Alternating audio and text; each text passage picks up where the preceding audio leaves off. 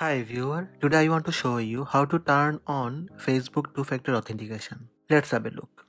First, open Facebook app. Tap three lines on top right. Now swipe up little bit and tap Settings and Privacy. Tap Settings. From Settings, tap Security and Login.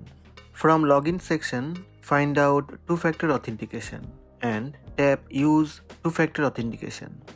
Now you have to select one security method. You can use authentication app or text messages. Tap Text Messages. Then tap Continue button. Select your phone number. You have to add your phone number. Select your phone number and tap Continue. You will receive a code in your given phone number. Enter the code on this box and tap Continue.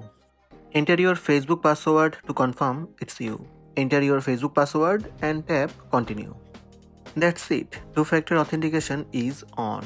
So these are the steps to turn on or enable two-factor authentication in Facebook. Hope this video helped you. Please subscribe my channel by tap subscribe button. Also tap the bell icon to receive notifications about all new videos.